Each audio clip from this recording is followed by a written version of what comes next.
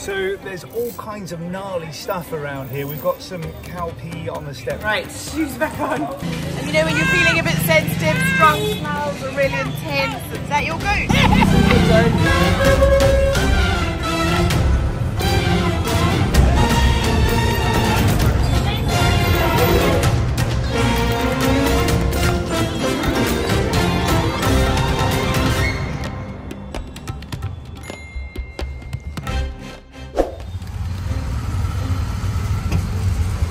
So we have arrived in Jaipur and are on our way to Hawa Mahal. I don't know that I was expecting such a massive city. This is the biggest city in Rajasthan and it is, well, it's mental, just like most big cities in India that we've been to. And after the kind of peace and tranquility of Pushkar, which we'll talk about a little bit later. 80% of Hindus believe without question that there is a God. Yeah, it just takes some adjusting. But anyway, we're in the tuk-tuk, we're on our way. I'm excited to see Jaipur. It looks absolutely beautiful in all the pictures. And there's lots to see.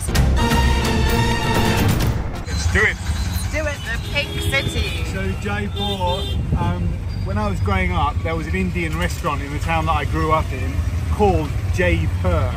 Of course, you get to India and it's called a Jaipur. And the gates of the pink city are just in front of us. They basically have the entire town, the old town of Jaipur, is painted totally and entirely in pink. Love it. So we had about a 2.5 hour taxi journey. Well, actually it was about 3.5 hours by the time we got here, wasn't it? From Pushkar to Jaipur this morning. The traffic was just like back to back. And I said to John, the way I think I would describe Indian roads is like a tapestry of threads, but all the threads are moving in loads of different directions. Or imagine a tapestry stitched like the most complex drawing you could imagine. And all of those threads are on the move. That's how they drive here. Somehow it works. I think. Sort of. The boy that can sleep anywhere. Honestly, Sir has fallen asleep in some of the most remarkable places. Tuk-tuks are a firm fave, apparently. Anyway, thankfully we have a really handy carrier and it's very easy to just put him on my back and he stays asleep. And we may even have lunch with just one child today. See the fumes rising from the cars in front of us. Yeah, it's one of the horrible things about travel at the moment, isn't it? Pollution is heavy. It's really heavy. Oh gosh. And you can see it as you're arriving, you know, into the city. I said to the driver today, oh gosh, really foggy in front of us. It's not fog, it's pollution. And you can, over these cities, see these big black clouds of pollution. We're so fortunate to live where we do, because it's gnarly, it's not nice. You know, it never used to be like that either. I remember coming through these roads in early 2000s and it was quiet. You know, these were dusty cities. They were busy, but they weren't busy, not like this. But what it does mean for us as a family is we are definitely spending less times in the city than we would like to. I'd love to spend, you know, 4 or 5 days exploring Jaipur, but we've got two young boys who've got very young lungs, and hanging around in this kind of pollution for too long just doesn't seem very fair. We had it, what, 2 days in Mumbai, 3 days in Udaipur. Yeah. And they both got really poorly. So big runny noses and all that kind of stuff. So, so we'll do a couple of nights here, and then we're off to Agra, and then after that it's countryside pretty much for the rest of the trip. Great.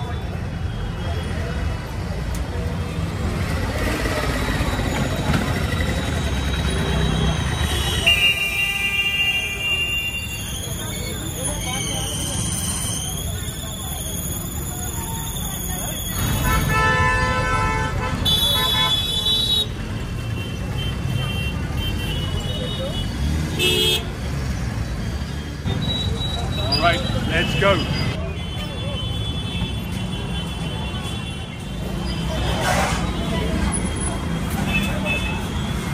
All right, we're going to have a change of plan, I think. it's very, very busy, and like anywhere, it's always better to go in early in the mornings because it's not so crowded, especially with the kids. So we're going to come back in the morning, I think. Go have a wander around, I think. and look around and maybe go towards the palace, have a look down there, see what's what, and go, because the thing about this place is it's so cool, so special. I don't want to be battling with a whole bunch of other people to take a photograph or have a look around. So this'll do. Huh? This'll do. Food. Food. Let's go in. All right. I see some samosas there. 4 samosas and what? Catch Kachori. Catch Kachori. Recommended by the restaurant owner. Yeah, and a plate of fries is 165 rupees. $1.65. Yeah. Ish. If you ever come to India, do definitely 100% go and try the samosas. Yum, yum. Yes.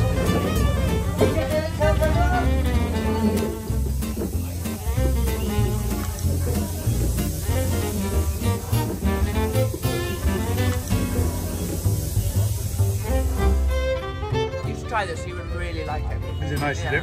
Yum, yum. Okay, we're just waiting for the fries to come so Soya can eat too. It shouldn't be more than a few minutes.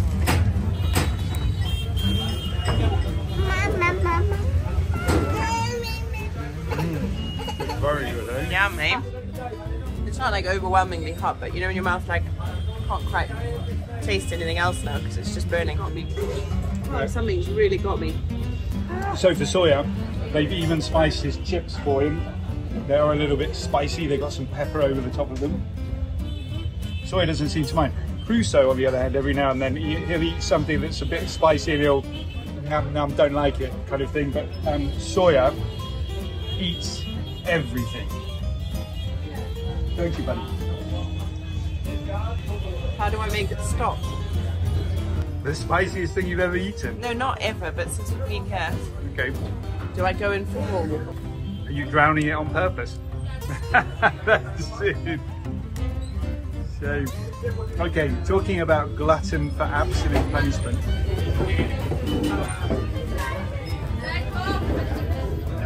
It's worth it. Thank you very much, thank you. Delicious. Really, yeah, really good.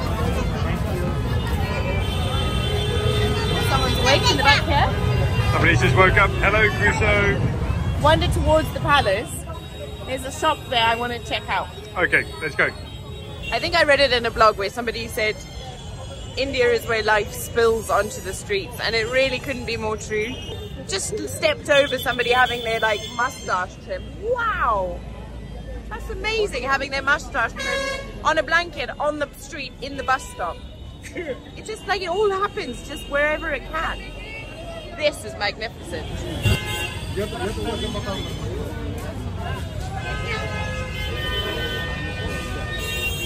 Right, so the place we're headed, City Palace, we're also going to come back to in the morning, but before we do that, no, I'm all right, thank you very much. Before we do that, I want to go down here and try our first kulfi, which is like an Indian ice cream. It comes in a small little stick. No, thank you. Crusoe, would you like an ice cream? Yeah. Yeah? Okay. Ice cream? Let's go get an ice cream. Can you say kulfi? Cool. That's it.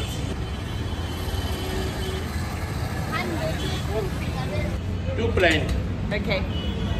There you go, buddy. Say thank you. Thank you. How's it taste? That tastes like condensed milk. Is it like sweet? It's not over sweet, but it does taste like condensed milk. Crusoe, how does it taste? Is it good? Is it good? Do you like kulfi? Cheers. Love it. Soya, how does it taste? Boy,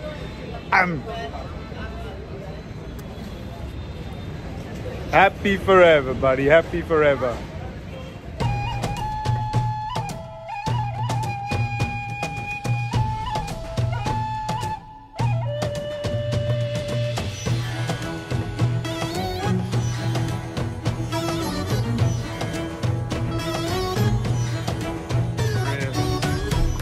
All right, this is a little bit quieter, isn't it?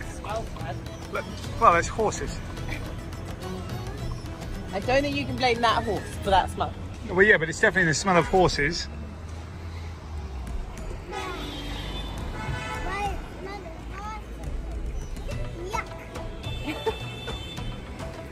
Cow.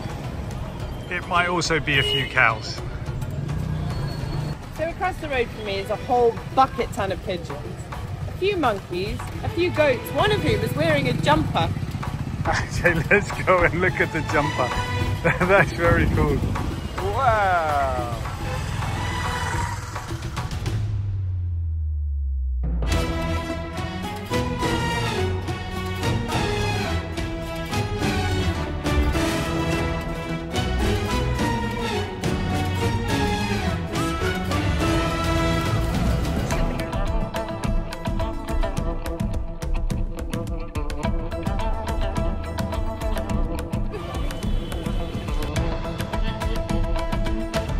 The monkeys and the pigeons.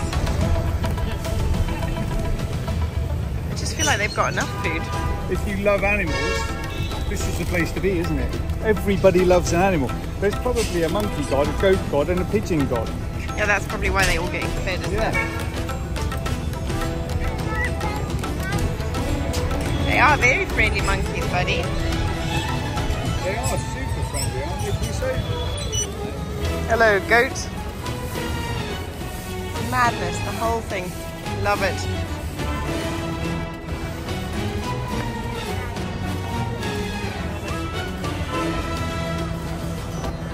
And the moving tapestry threads I spoke about earlier when it comes to Indian traffic is everything from rickshaws, tuk-tuks, goats, horses, camels, cows, cars, buses, lorries, goats with jumpers on, you name it. Is that your goat?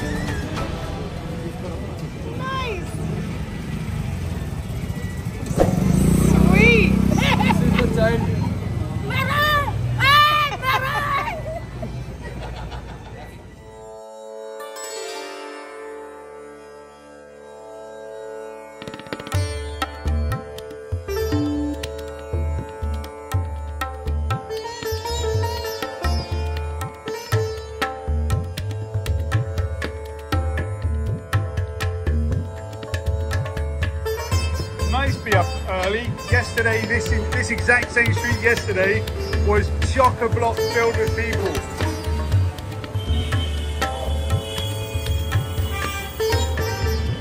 Got a couple of dogs trailing us. One on the left right is having a lovely fattest dog I've seen. They're delighted with themselves. Look, very friendly. Hello, buddy. You wagging your tail. Love it. So over the next few days, we are going to be seeing some of the incredible architectural wonders of India with the pièce de résistance at the end of this episode. So stick around, but... Well, it might be in the next episode, actually. Well, it might even be in the next episode. Well, stick around either way. Anyway, we're going to start with this, Hawa Mahal, which was built in 1799 AD by Maharaja Pratap Singh. Oh, I'm excited. We definitely did the right thing coming back early, didn't we? We did, yeah. Yesterday it would have been hectic busy. Yeah.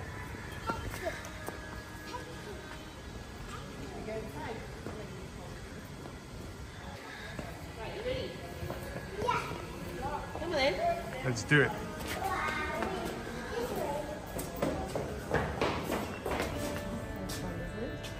How cool is that? Look at it. We go that way, look, where it says entrance. Can you see where it says entrance? Are there dragons in there, Mum? Probably. No dragons? What? No dragons. Hey, we're going up the stairs, but there's not even stairs. That's funny, isn't it? I think we should start at the top, shouldn't we? Yeah, let's go right to the top. Well, we might be the first people at the top today. I'm having to duck down at the moment. How are you doing back there, Sawyer? Are we at the top? We're at the top. Brilliant. Look at these little doors.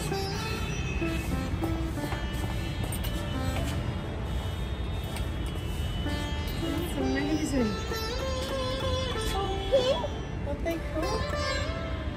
And open. Hello. Right. Darling, you go up.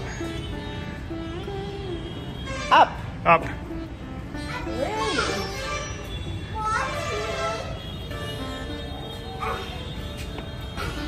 It's So too the little. front Is of it this. too little?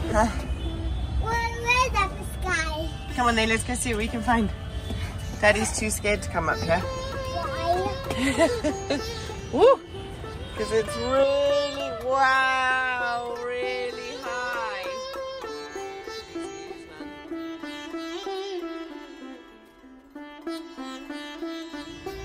So I've just been reading about Har Mahal, and what a magical place. It's known as the Palace of the Winds, and it was built by the Maharaja for his wife as basically a beautiful viewing platform, because in those days the royal women weren't allowed to roam on the streets freely, and so they weren't able to kind of go and be a part of it. So it has, I think it's 953 of these tiny little windows all around the front part, and they were all there for the royal ladies to sit and look down at the streets and the bustle of life without being seen themselves.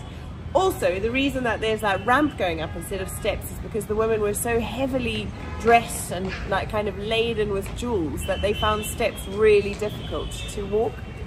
So they've got like a ramp because it's so much easier. And on the third floor, the name of the third floor translates directly to the weird room, and it was where the Maharaja used to go to take refuge from his title, and he would close the doors and be by himself, and he would write poems and write songs and music, all dedicated to Lord Krishna, his deity. And the reason it's called weird is because it was really unusual for somebody to seek isolation in that way in that time.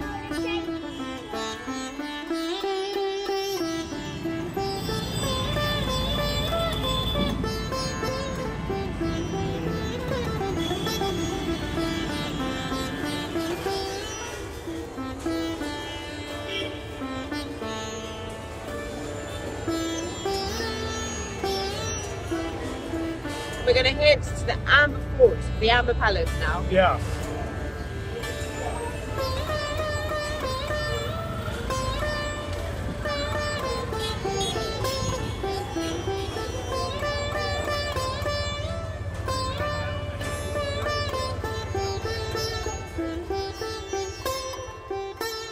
And what makes the Amber Palace particularly special is that it's all blue, completely blue. No, it's not. There was a time, folks, that would have definitely worked. All right, let's go to the Amber Fort that isn't blue. Do it. Ready, Crusoe?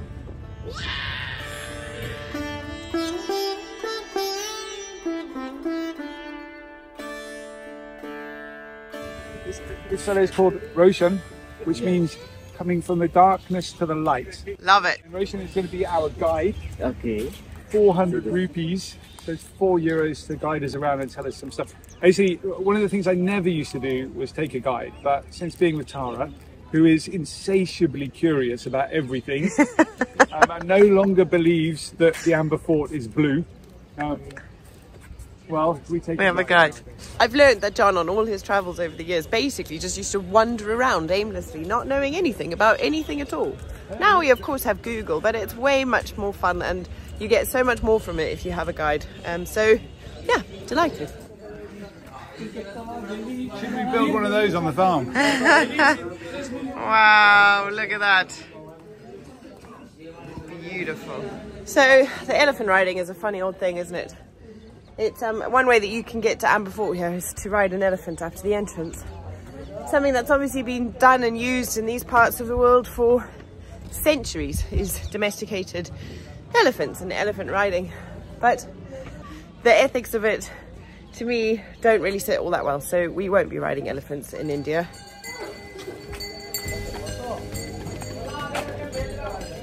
Like with everything in India, the elephants are very colourful too. My feelings on elephant rides are a little bit different from Tara's. I'm not so worried about it, to be honest. But I understand the other side, definitely. I understand why people wouldn't want to do that. I'm going to ride on the elephant. But like Tara says, I don't think we'll be doing it. But I'm not offended by it. In fact, I think it's lovely to see the elephants here. You know, it's kind of fun to see them walking around. Oh, such a complex issue. For me, it's really black and white. For John, it's a bit grey. I know this is going to spark a whole load of comments, so I don't even know that we'll include this in the video, to be honest, because I'm sure a load of you will be completely, deeply upset and outraged, and others of you will have had experiences on travels where it's been the best thing you ever did. So maybe we leave it there. If all animals could be living happy and free in the world would be a happier place, but it's not the world we live in, folks. Sad, but true. Right, we've made it inside.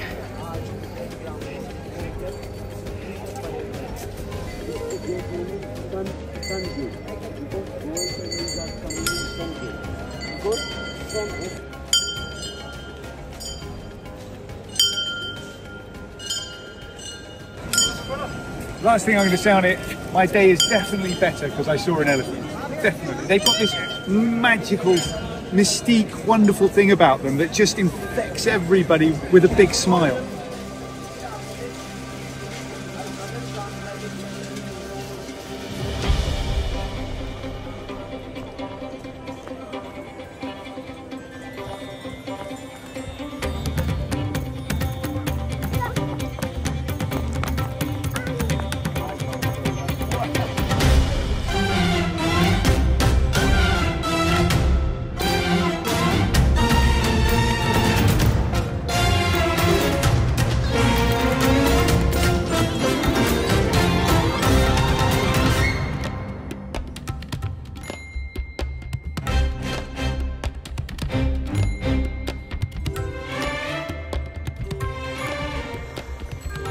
You know, what's travel all about?